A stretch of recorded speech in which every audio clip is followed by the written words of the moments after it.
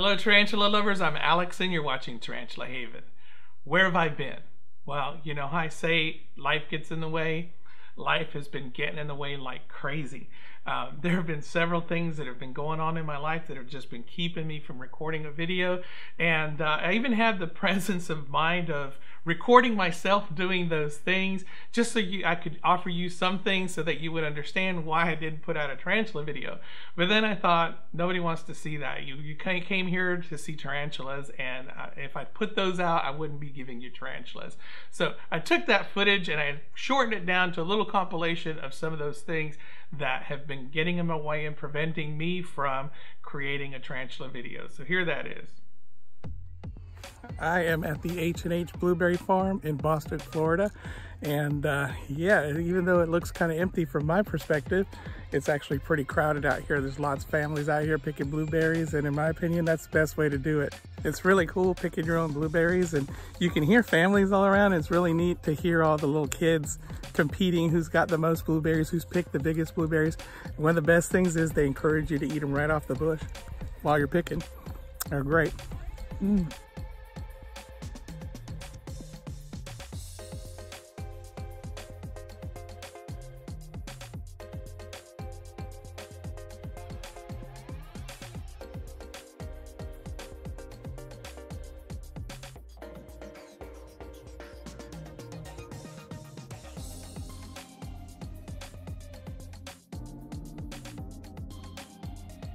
While my weekend started out great by picking blueberries, little did I know that all that was about to change.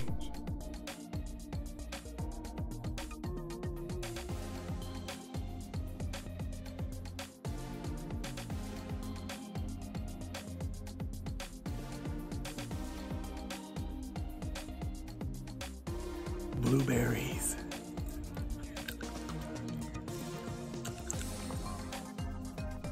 So after picking blueberries all day, I decided I was going to fix a leak in the bathtub, and what started out as a simple repair turned into a major repair. What you see here is the old mixing valve, and in the process of removing the locking nut, I ended up twisting the pipes in this ancient piece of equipment. So I had no choice but to install a brand new mixing valve, and this one's a lot better than the other one.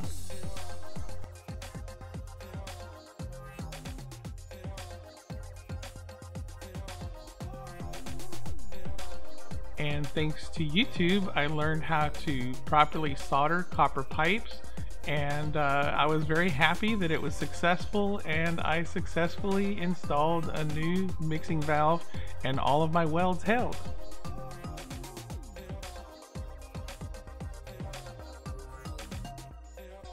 Well, the following weekend, my AC went out, so we had no AC in the house. And again, thanks to YouTube, we did some research, my wife and I, and come to find out that typical of what was happening with our AC unit was the capacitor, and the capacitor had gone out. So here you see the capacitor there, and you see the top of the capacitor, how it's bulging out like that. That's a clear indicator that your capacitor has gone bad. So I had to order the part and I had to replace it. Now, replacing capacitors is dangerous work because they do hold a charge, so you have to make sure that you discharge them before you start messing around with them. So it was a kind of a scary thing for me, but I did it, again, thanks to YouTube.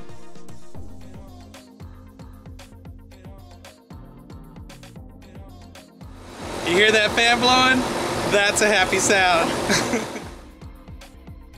Now, this next thing is not so much a bad thing, it's actually a good thing, but it did take some time away from me, in that I had to attend a 2-day workshop to learn how to use and program these EV3 robots. I will be teaching robotics in my class and for next year, so we have to learn how to use these things before we can teach them to the kids. So yeah, I'm really anxious to get going on these things. They're pretty fun and exciting. I know my kids are going to love them.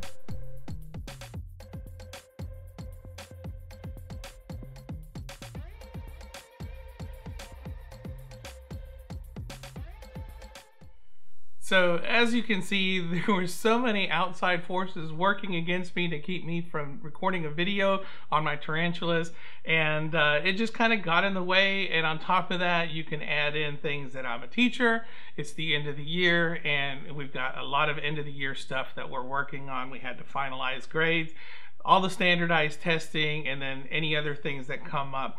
Not to mention, on top of that, there was Game of Thrones. You know, I'm a big fan of Game of Thrones, and I had to watch it, so even that got in the way on Sundays. And let's not get into how that ended, but even that factored in. What's with the little robot? I've also been made the robotics coach at our school, and I'm really excited about that. It's something that's fun and I want to get into, so I had to go to training for that, and even that took away time. So just a lot of different things that go on in my life that just kind of prevent me from having time or having that extra time that I could record a video. Wish I could do this full time, but I have to make money somehow, and YouTube is not paying the bills. So anyway, what do I have for you today? Today, I am pairing Boris and Natasha. Boris and Natasha are my Brachypelma boehmei, and I've been wanting to pair them for so long. I raised up Boris from a tiny little sling, and he has grown up. You know, I've raised him up, and somewhere down the line, I sexed his molt, and I found out that he was, in fact, a male. So then I ended up searching for a female all over the place, and I ended up getting lucky. Probably about 3 years ago, I went to a National Reptile Breeders Expo, and I found someone that was selling a female, and it was a sub-adult female, very close to adult. So I bought it, and I got a really good deal on it. And so I've been waiting forever, ever since then, for them to mature and be able to breed them. So recently he molted, and I thought it was going to be his ultimate molt, and it ended up not being. But then he molted real quick after that. So this last molt that he did, it was his ultimate molt. So he has matured, and I'm ready. I'm excited. I want to pair them together and hopefully make some babies of this species. Very, very stunning species. I always get compliments on them, and I always get people asking me, are they really that red? And the answer is yes. Of course, they fade over time until their next molt, but yes, when they first molt, they are brilliantly red. They're a very brilliant species. So let's go ahead and get on with the pairing. So I'm all excited to pair these two together, and here's my male. This is Boris, and he finally matured. He's about a month mature now. And before pairing tarantulas, there are a couple of things that you have to consider before you actually put the two together. First of all, you have to have a mature female, but when your male matures, you can't just take them and throw them in there. You have to make sure that there are a few things. First of all, you know that they're mature. Here you get a very clear look at the tibial hooks, and not all tarantulas have these. Not all species do. Some do, some don't. You have to know what you have in order to expect to see those tibial hooks when they do mature.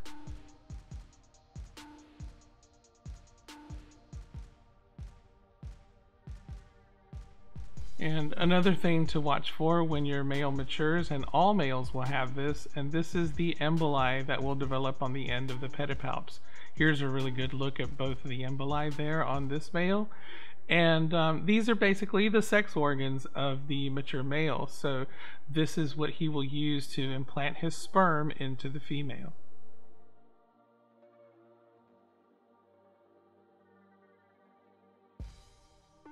And both the emboli and the tibial hooks are not the only thing. You have to wait to make sure that he has made a sperm web. Now, there are some telltale signs that you'll usually find in the enclosure, like this webbing here in the corner that was not there. This was not part of him molting, and then there's some webbing down here that's kind of mixed in with the substrate, and he's not too happy about me messing around there. So now I know that he's ready when I see all this stuff.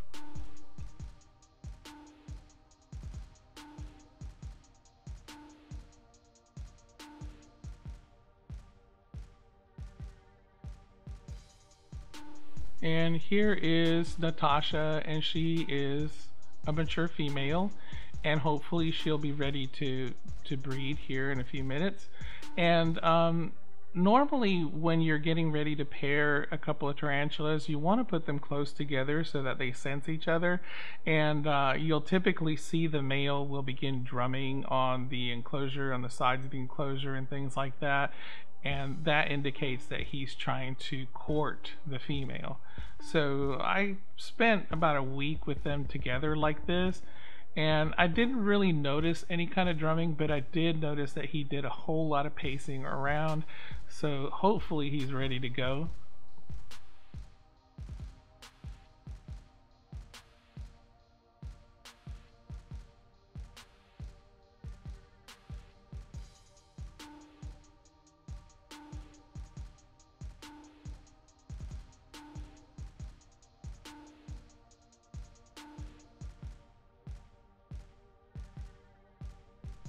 I don't know why, but sometimes boars can be quite stubborn and he can't move them. Oops, I accidentally bopped him there. But yeah, it took a little bit of trying to get him to start moving to go over to the female's enclosure.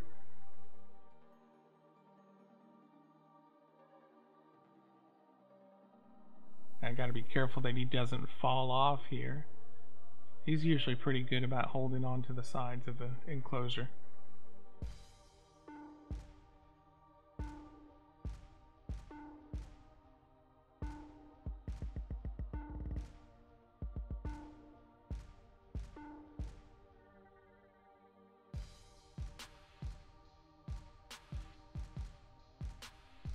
Okay, so now that he's down, I'm a little bit weary about getting them too close together here. You never know how the female's going to react, if she's receptive or if she's going to just flat out attack him. I have seen videos where they just go straight for the male and attack him before you can even react. So that's why I have my tongs in the way there.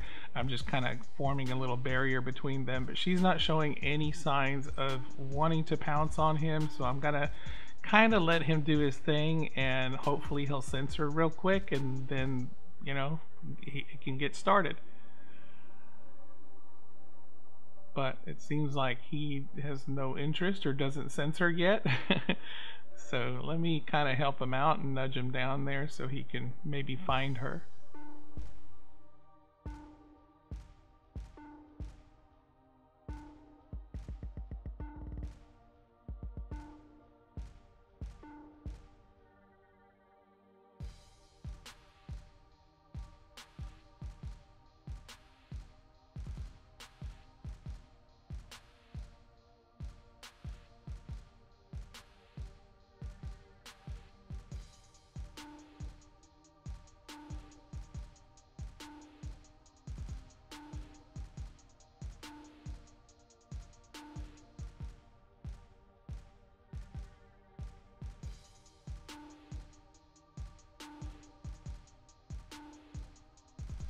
And I guess Boris doesn't seem to sense her because he seems more interested in climbing out of the enclosure. So I don't know what's going on here. I kind of have to nudge him down to get back in the enclosure there.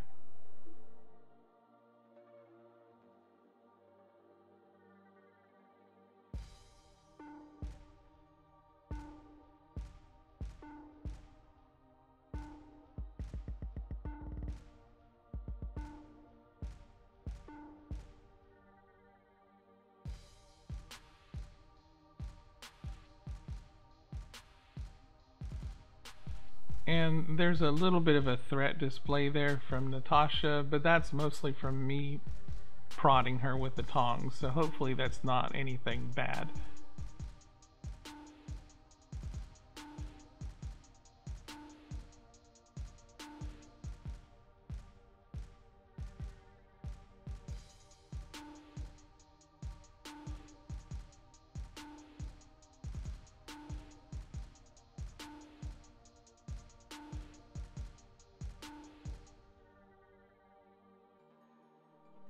So I believe he senses her at this point because he just kind of stopped right there. They're almost touching, and I saw a little bit of twitching going on there, but he just kind of continues on his way. So I'm a little bit concerned. It seems like he just is not interested, And that's kind of strange, especially for a freshly matured male. Usually they're ready and willing, and any opportunity that they get, they'll probably try to breed with a female. So I'm kind of concerned that he's not taking the initiative here and just going for it.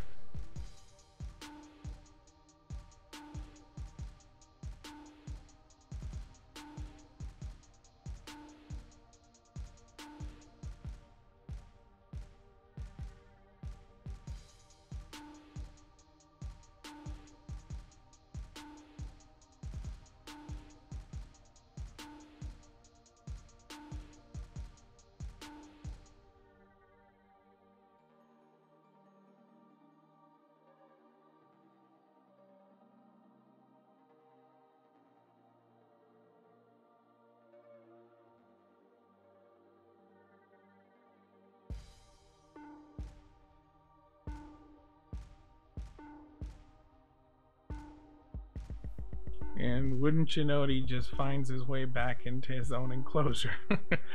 So I'm left with no choice but to try again.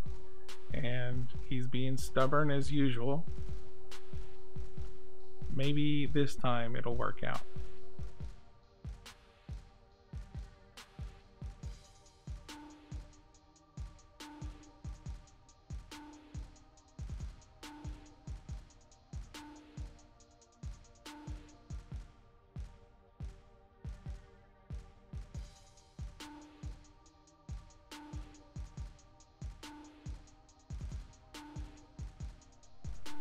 So we have contact again. He's actually touching her now, so maybe that will entice him. But no, he just moves on, and she, of course, is moving away from him, so she's actually not being too receptive either.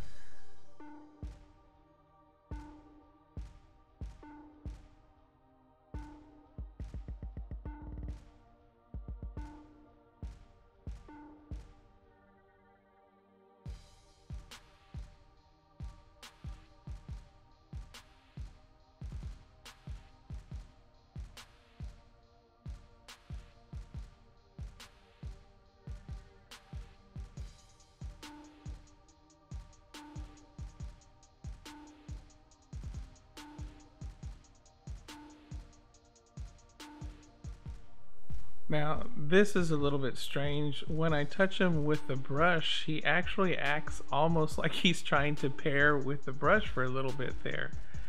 And here's a close-up of his emboli. And I've never seen this before, but you can actually see, as soon as it clears up here,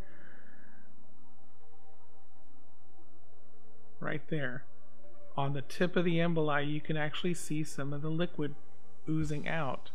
So I don't know if that was him trying to pair with the brush, but I mean, that's I guess a positive thing.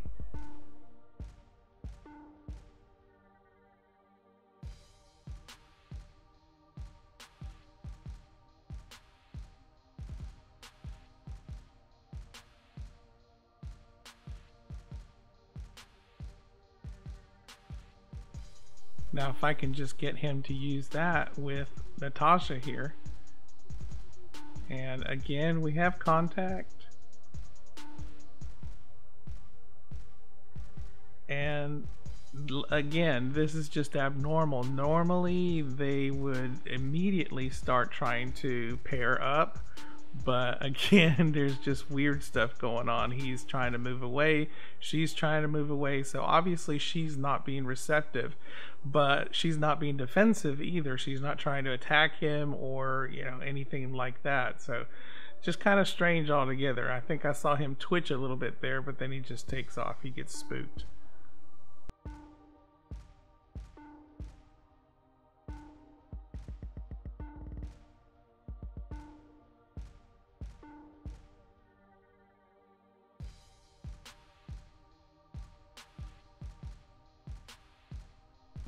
So at this point, I'm just frustrated. I'm trying to keep them both corralled because they're both trying to make an escape and climb up the sides of the enclosure. So I'm pretty sure any prospects of breeding are not going to happen. There's just too much poking and prodding going on. both parties are not interested and they're both just trying to get away from each other.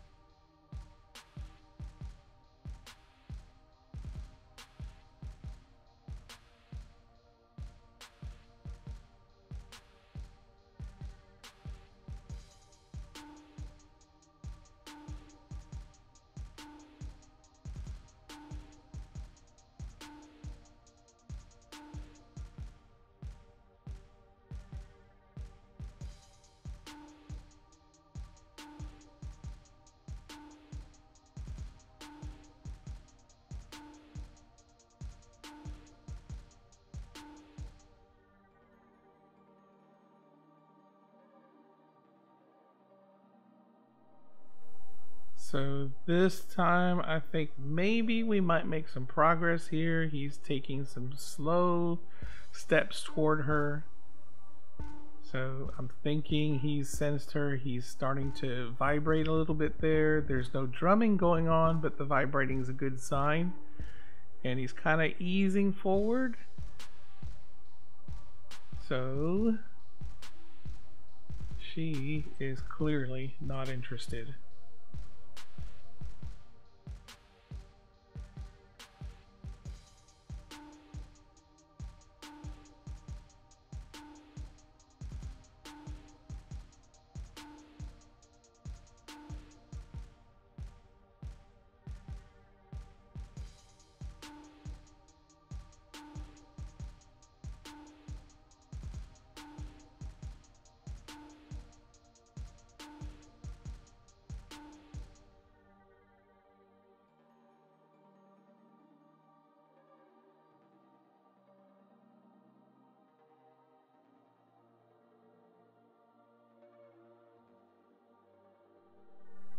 Well, if anything, at least it gave me an opportunity to do some pretty cool handling here.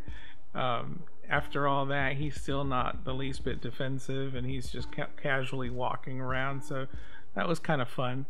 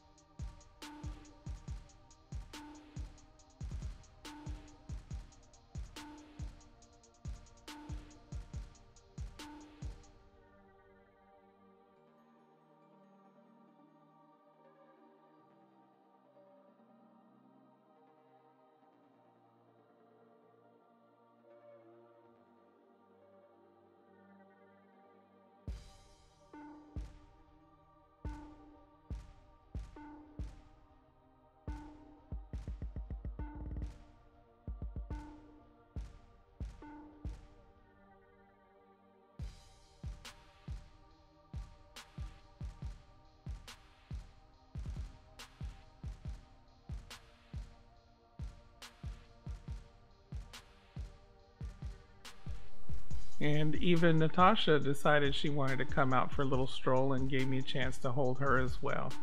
It's always fun to hold her. She's so gentle, and I don't usually get any defensive postures from her. She does flick hairs on occasion, but she's actually pretty good. As she's gotten more mature, she doesn't flick hairs as often as she used to.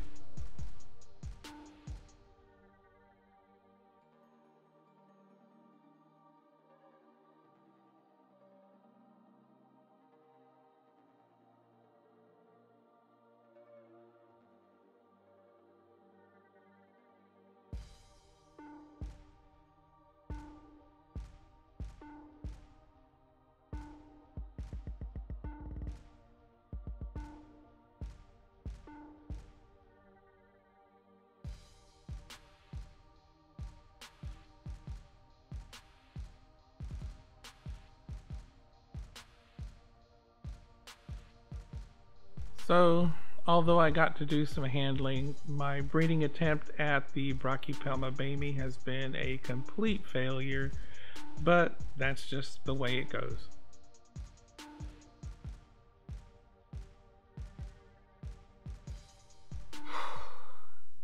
Are you kidding me?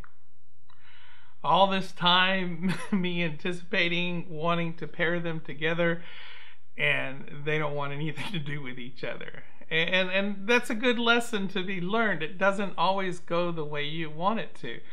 You could want to put them together all you want, but ultimately it's down to whether they want to or not. Now, I don't know what's going on. He acted kind of funny.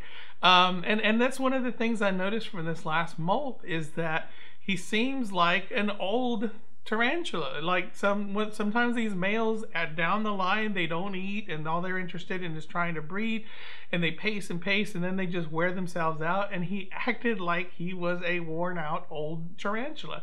And I don't understand. He just recently molted probably a month ago. It's been in April when he molted. So just very peculiar. He seemed a little off balance. He didn't seem like he was very interested in breeding with her, although I did see some twitching and stuff going on. No drumming, and it just seemed like even though he touched her, a lot of the times as soon as that male senses that female, they're all in. You know, they get ready for it and they try to pair as much as possible. But if she moved, he freaked out. If he moved, she freaked out, and they spent most of the time trying to climb out of the enclosure. Not a single hair flicking the whole time. I actually got to hold both of them, which was a pretty fun thing. But, you know, I was just trying to keep her from falling out of the enclosure, and him too. So it's just one of those things where I guess they just weren't ready. Maybe the female's too young. I know that they have to be pretty old before they're ready to breed.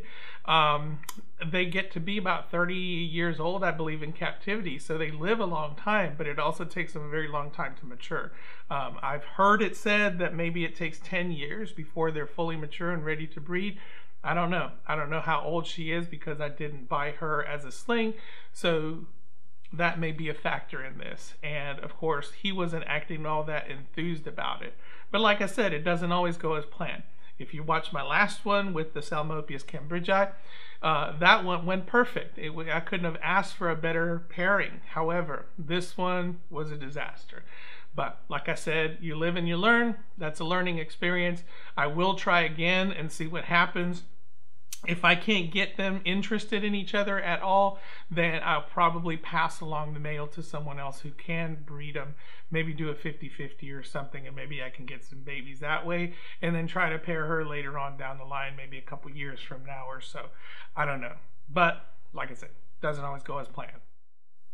So that wraps it up for me today. I hope you enjoyed it. This is the last week of school for me, so after this week I will be on summer break, and that will give me lots of time to work on videos, so hopefully I'll get some more content out. I do have a lot of things that I want to get out. I've recently had a birthday, so I got a little bit of birthday money, and I don't know if I'm going to make that tarantula money or if I'm going to buy stuff for my tarantulas or maybe invest in some equipment. I don't know. We'll see. But whatever it is, I'm sure it'll be video worthy. I also have a trip to California planned to see my family. I know my brother has seen tarantulas when he goes hiking up there in the mountains, so maybe I can talk him into taking me out there. Maybe I can find something. So I don't know. Anyway, I hope you enjoyed it. And if you did, please give me a like. If you want to see more, subscribe. If you want to support this channel, I have a Redbubble store, and I'll put a link down below where you can buy Tarantula Haven merchandise. Any of the proceeds help grow and support this channel. Until next time, keep loving them tarantulas.